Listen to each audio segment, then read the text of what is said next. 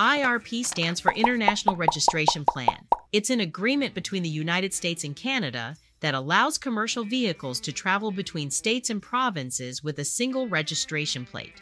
The goal of IRP is to simplify the registration process for commercial vehicles operating across multiple states and provinces, reducing costs and frustrations for carriers.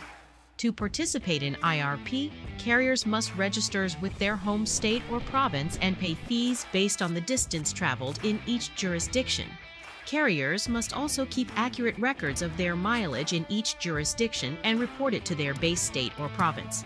So, are you ready to register for IRP plates? If so, all you got to do is visit FMCSA and click on IRP right on our homepage.